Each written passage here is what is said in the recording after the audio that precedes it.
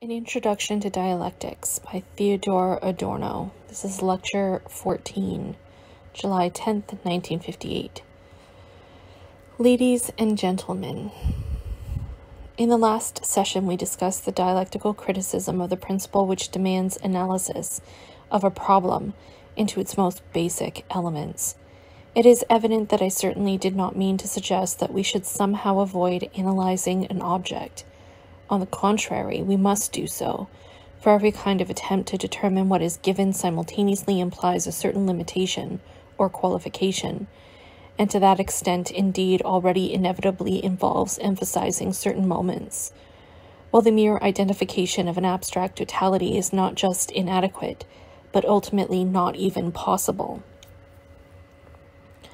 If I try and apply the dialectical mode of thinking here, I can almost say that any attempt to grasp a whole at all, by denominating it in some way, already includes an analytical aspect, insofar as we do not simply stop or rest content with this totality, but relate it to certain conceptual determinations which cannot, in any immediate sense, be simply the same as the whole, but must rather bring out some specific moments of the latter. Having said this, I think I may be able to make even clearer to you what I was really driving at with this critique of the analytical method. For it is essentially a critique of the fetishism of ultimate elements. From a certain perspective, we may say that dialectical operations of thought do not signify alterations in the intellectual processes we actually perform in knowing something, so much as alterations in the interpretations we furnish in this regard. In a specific sense, dialectic is nothing but the critical attempt to resolve the philosophemes with which,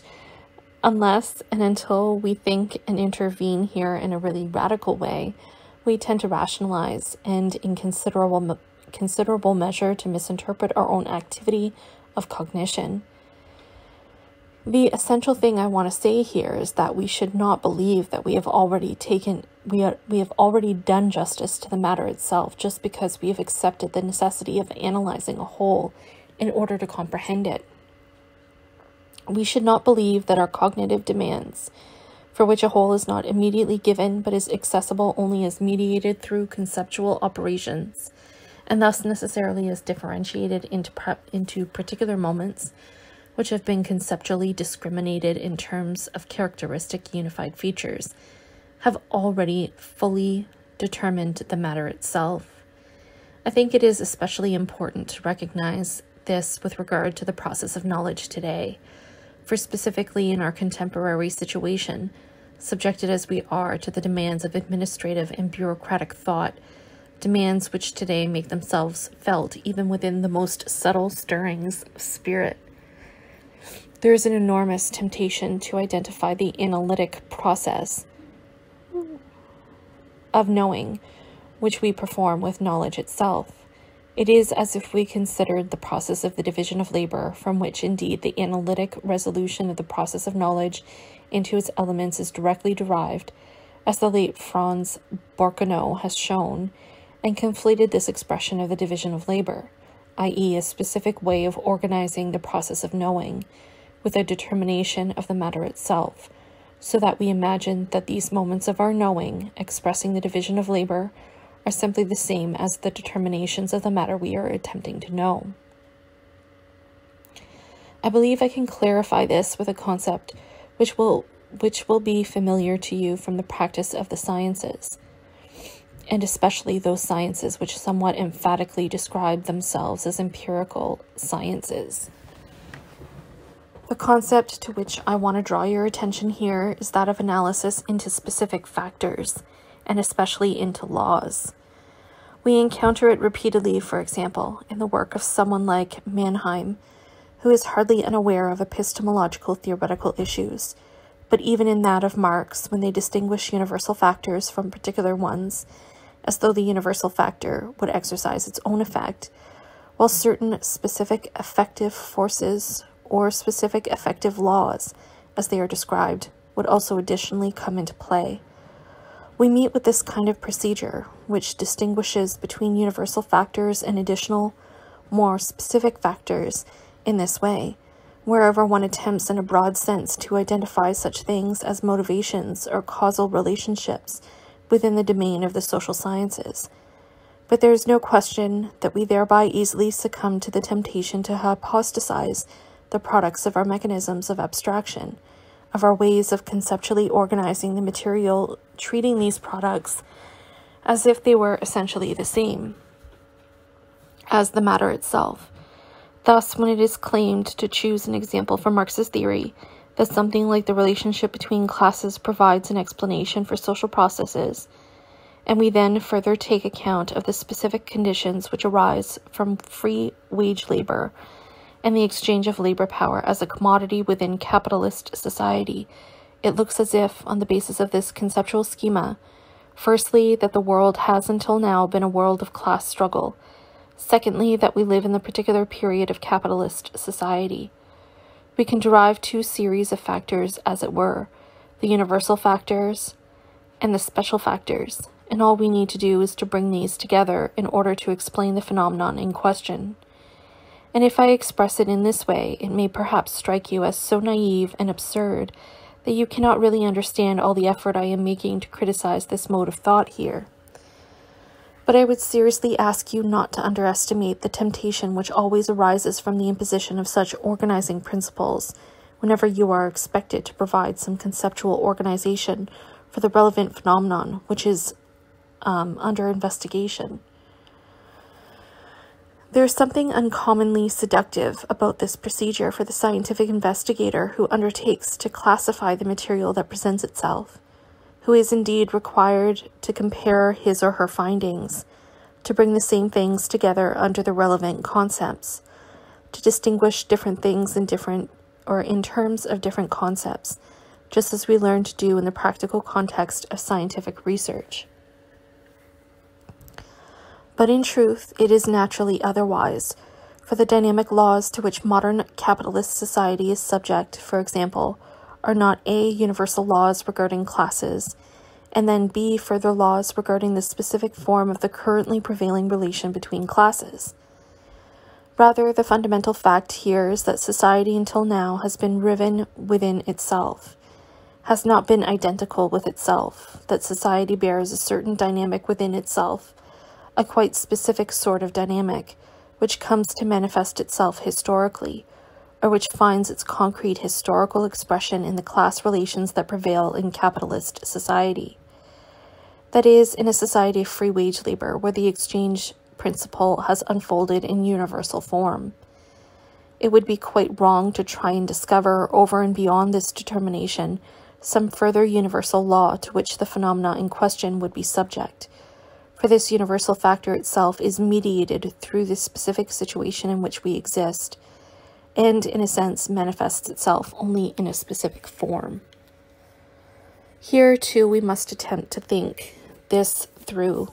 in a properly differentiated manner. Thus, it is entirely meaningful to say that there has always been such a thing as exploitation, such a thing as the appropriation of other people's labor,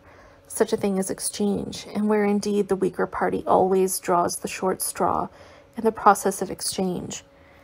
But it is not the case that this invariant factor, which has always existed and which still exists, should be regarded as something in addition to its merely logical form of specification, for it is developed in precisely this specific form. In other words, if we are really serious about the concept of the self-developing movement of the matter itself, which is indeed, after everything we have heard, a fundamental requirement of dialectical thought, then the notion of some such invariance, independent of the concrete forms which it assumes in the course of development, effectively loses its meaning. Thus, we can say that all this applies to a world where there are classes, and where there is exploitation, but it is not as if there were certain general laws for this, and then in addition, there were also specific laws which apply to the current situation. Rather, it is the essence of these laws themselves that they unfold into the laws which hold for the current situation. Of course, it is also quite possible, and this is a problem which is very important for all material dialectic, for the content of dialectical thought that certain elements of the past may continue to survive in a particular historical situation. Thus, to a considerable extent, it has come about in Europe, in countries such as Germany and pre-revolutionary Russia,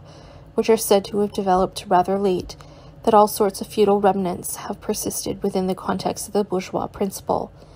and where in turn quite particular forms of class relations are also expressed.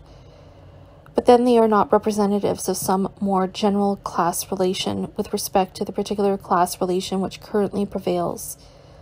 Rather, they simply represent a stage of previous historical processes that have survived. Perhaps I can use this opportunity to say a few words about the position of dialectic with regard to the concept of development more generally.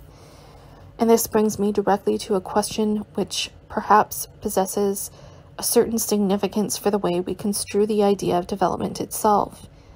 Dialectical thought, which works in terms of contradictions and reversals, is necessarily opposed to the notion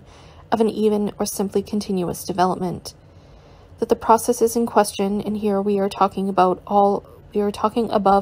about historical processes, are internally contradictory, that they consist precisely in the unfolding of contradictions, is what already excludes the idea of some even and seamless progress,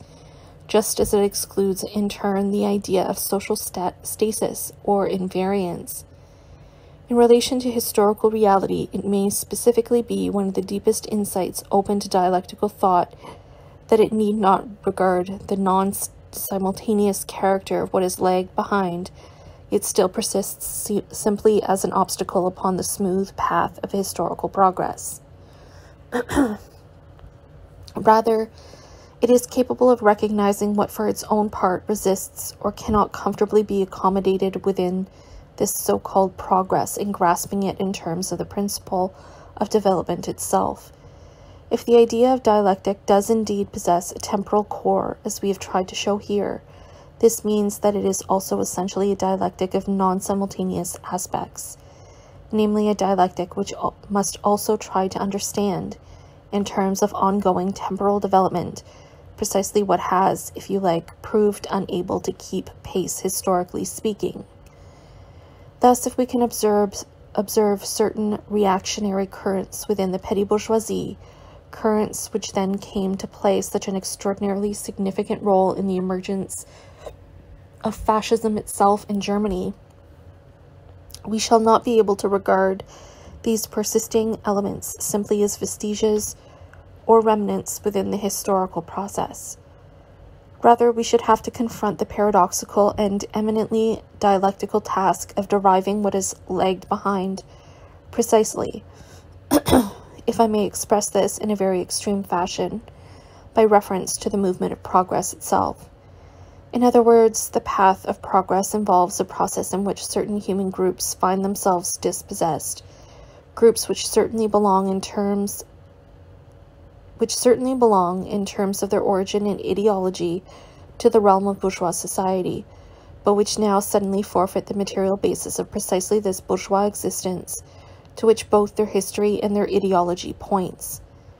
Thus, these human groups, which are acquainted with a materially and ideologically preferable form of life, or have experienced the possibility of such a life,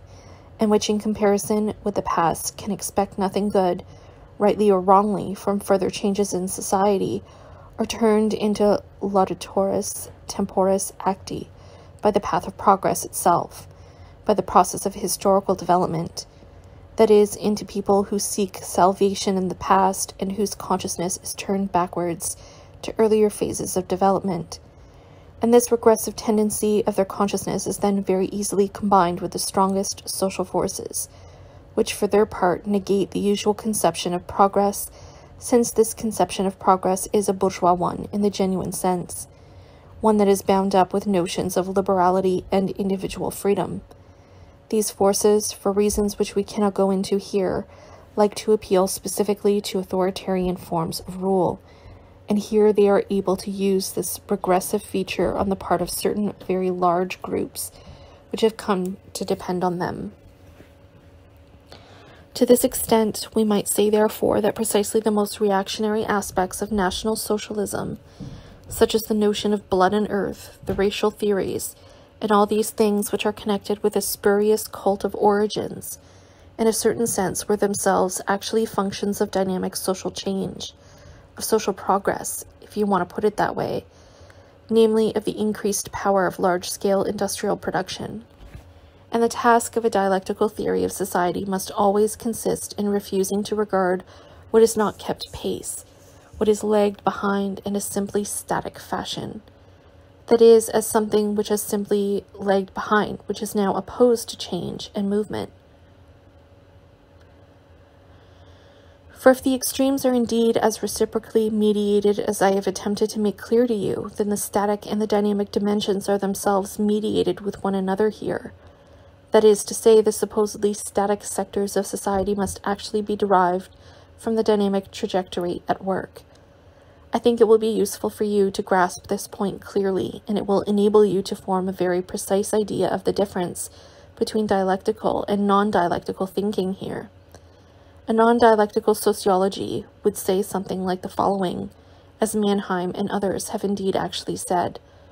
On the one side, there are certain dynamic, mobile, and progressive groups, namely those involved in finance, capital, and to a certain extent in industry, especially manufacturing industry and the like. And then, by contrast, there are also static, progressive, and conservative groups, such as the peasantry, and society simply consists in the way the static and dynamic factors yield a kind of mixture. And the result of these static and dynamic factors then constitute the history which we have to accept as ours.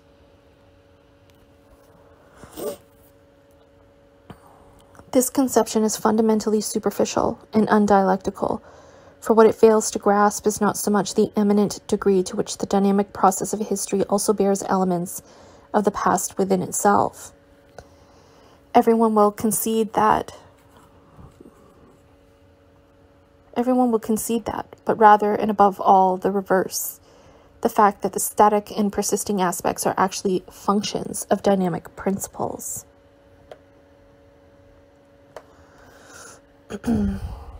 I might perhaps also draw your attention to another phenomenon in this connection, that of the family. The family is indeed a natural form of association, one that actually contradicts the universal principle of exchange. In other words, the things which individual family members accomplish for one another within the family cannot simply be expressed in terms of exchange relations. You find this above all in circumstances where, in a certain sense, the family is still actually involved with the material process of production, namely in the country, where the peasant family still functions as labor power, and where, in fact, to a considerable degree, these very small economic units are able to maintain their life at all, only because, from an objective economic perspective, the labor of the family is undercompensated. It is very easy to say that the family is like an island of irrationality, of merely natural growth, of mere traditionalism, within an otherwise thoroughly rationalized world,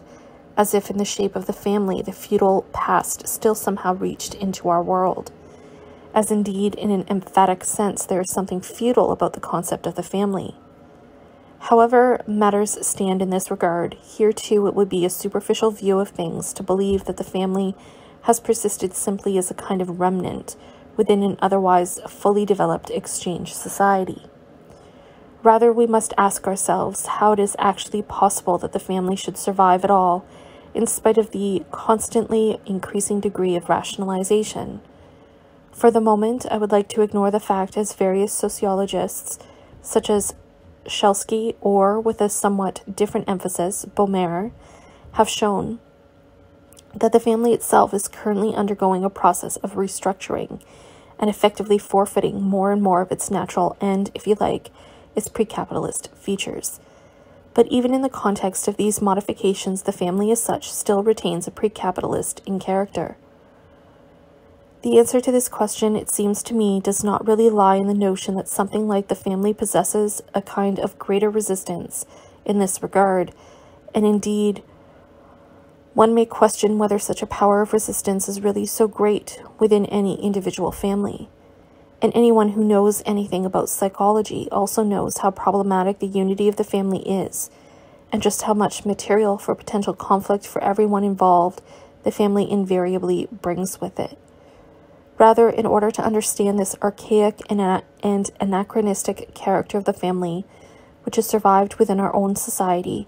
it seems necessary to bear in mind what our society, for all its rationality, itself remains irrational. That is to say, it continues to stand under the law of profit rather than one which prescribes the satisfaction of human needs, and this same irrationality also causes or compels society to maintain certain irrational sectors within itself. For at the point where the bourgeois principle of bourgeois society would be fully realized, would be utterly and completely rationalized, their bourgeois society, we might almost say, would cease to be a bourgeois society at all, because there would then no longer be any place for precisely those moments which provide the motivation of economic activity in this society. Thus, insofar as a progressively rationalized society is still bound to the irrational and arbitrary control over the labor of others, it is thereby also necessarily and inevitably dependent upon the survival of irrational institutions of the most various kinds. Thus, while on the one hand these institutions are indeed an anachronism within bourgeois society, they are, on the other hand, also required by bourgeois society itself, and we may suspect that the more purely and completely bourgeois society realizes its own principle, the more it will require such irrational institutions as the family, the only one that I have specifically emphasized here. We could also point to other, and in our time probably much more powerful and influential institutions in this regard. You will perhaps have seen from this that the notion of analyzing something into its constituent elements may prove extremely dangerous, even in simply conceptual terms.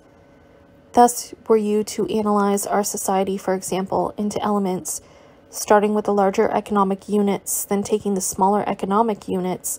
then the smallest and not wholly rationalized kinds of association, such as the family, and then all other possible institutions, you might conceive of society as a whole as a sort of map, which is made up by the way all these moments fit together. But such an image of social reality would be literally false, for society is not composed out of these elements. Rather, these elements for their own part stand within a highly complex self-conditioning functional context, for which I have attempted to develop a brief schema for you here. And you will perhaps have seen from this schema that this context is actually better described as one mediated by social antagonisms than as one of wholeness, as people love to say, or as a so-called organic social context. For if there is such a thing as society, it is far more like a system than an organism,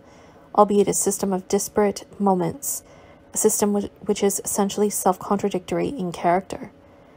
The next rule of Descartes that we wish to consider is one that concerns continuity. This third rule was to carry on my reflections in due order, commencing with objects that were the most simple and easy to understand, in order to rise little by little, or by degrees, to knowledge of the most complex, assuming an order, even if a fictitious one, among those which do not follow a natural sequence relatively to one another. The last qualifying remark clearly betrays an emphatically rationalistic motif here, namely the notion of assuming a certain order as a kind of working hypothesis. In other words, in order to render something like a scientific order possible, one must presuppose that a seamless and continuous form of order already characterizes the object to be known. For if I did not make this assumption, I would not really, in all conscience, be able to build up any scientific order at all. In this regard, Descartes still shows the kind of impressive honesty which is peculiar to the earliest and to the final phases of such a development, for he clearly expresses the as-if character of this assumption here, whereas subsequent philosophers, beginning with Spinoza, and not excluding my own Hegel in this respect, would far rather ascribe directly and dogmatically to things themselves that which Descartes still quite openly describes as a rational ordering principle. After what we have heard, I think we can now see that the path of gradual step-by-step and continuous knowledge cannot claim unconditional validity as such. at least of our reflections on dialectical contradiction are to the point. The step-by-step procedure is one we are familiar with in the natural sciences and in the traditional forms of applied science, above all when the science in question deals with an object which has been so deprived of qualitative features, so reduced to qualitatively indistinguishable moments, that the determinations of the object itself are irrelevant to us here in comparison with the determinations that we confer on it through our ordering principles. But given what we have tried to show about the contradictory character of the object of knowledge itself, we hardly need to say that such continuity cannot actually be presupposed. And from this point of view, from the perspective of the question of continuity and discontinuity,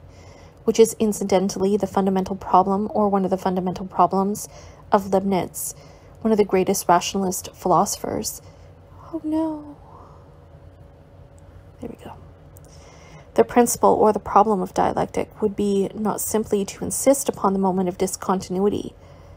but rather to connect the moment of discontinuity the moments of continuity and discontinuity with one another, namely to grasp continuity and discontinuity themselves as reciprocally mediated. I have already put it to you that our society is more of a system than an organism, and that it is nonetheless an antagonistic society. Perhaps this alerts you to the dialectical problem that I would particularly like to draw to your attention in the present context. On the one hand, the theoretical task of dialectic is specifically to comprehend the whole or totality, and knowledge is not possible without the idea of a totality. Yet, on the other hand, this totality itself is not continuous in character, is not a logical totality within seamless deductive context. Rather, to put it bluntly, the totality is internally discontinuous in character, and the dialectical response to the problem which arises here is none other than to recognize that the unity of the society we live in is actually constituted through... Sorry, it just changed page, randomly.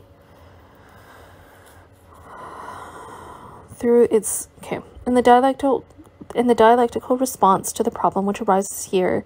is none other than to recognize that the unity of the society we live in is actually constituted through its very discontinuity. In other words, the dissociated and discontinuous moments of the object of knowledge, insofar as they are related to one another as contradictions, rather than being simply disparate from one another, come precisely through this relationship, which they all make up together to crystallize specifically into that whole which should properly constitute the object of knowledge here.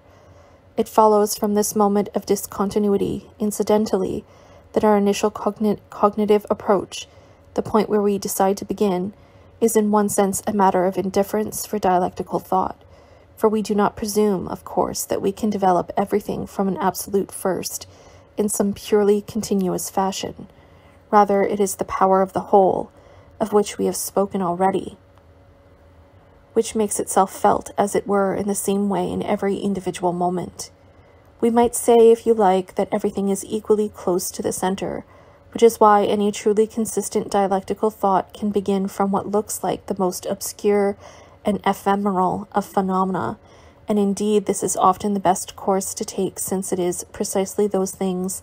that have not yet been saturated by the official categories of thought which may lead us most readily into the concealed essence of the whole, far more so than if we orient our thought in terms of established and already approved categories. We may also express this by saying, and this brings me to a material critique of traditional thought, that the problem of the position of thought towards objectivity becomes a moral problem in the light of the question of continuity or discontinuity. For the idea that the object of knowledge is itself something wholly coherent and consistent, that may be logically explicated without remainder, always involves the notion that what is articulated in such meaningful and consistent terms is effectively something positive. But if we are really in earnest with our critique of the existent, that is, If we take the thought of the antagonistic character of reality itself really seriously, then we are specifically bound to exhibit the discontinuity that characterizes the existent. And we are thereby driven to lend this character of separation and discontinuity to our own thought as well, but to do so in such a way that the unity and interconnectedness of what we are actually dealing with is revealed precisely through the discontinuity, precisely through this internally mediated contradiction in the matter itself. There is absolutely no question that productive thinking today can take the form only of one that works through breaks and fractures, whereas any thinking which is simply oriented in advance to unity, synthesis, and harmony can only serve to conceal something which thinking is called upon to penetrate, for it then inevitably contents itself with simply reproducing or even reinforcing the facade of what is already there in the medium of thought.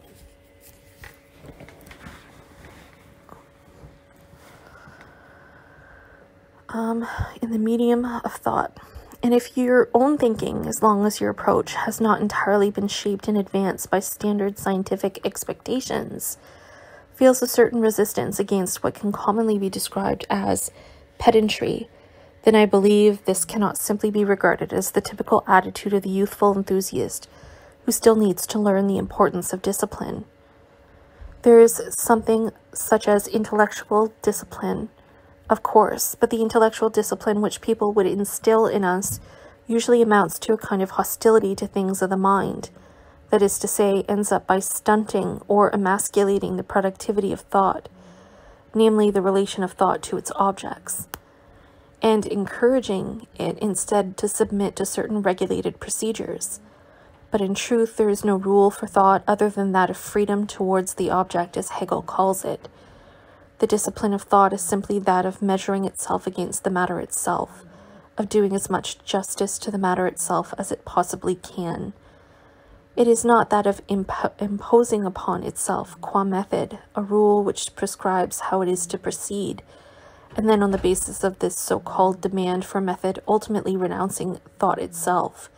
For to think in the richest sense is invariably to think in a way that is not methodically regulated. I have no intention here of encouraging an arbitrary appeal to entirely fortuitous hunches or insights. I simply wish to emphasize how thought must be capable of its own freedom, must, along with freedom towards the object, also possess freedom within itself. It cannot therefore just relinquish itself, so to speak, before the object, but must continually seek out relationships of some kind with the object, relationships in which alone thought can find itself contented. Thought which is no longer capable of this will never be able to disclose its object. The pedantry of thought is the way it fails its relation to the matter itself, fails it for the sake of securing what one already has, for the sake of the small security of the private person, of the small individual. And as with the security of small private property, this form of pedantry is exposed to inflation to an especially high degree. In other words, it will always forfeit exactly this. It will always show itself most wretched, just where it believes it must maintain its current value.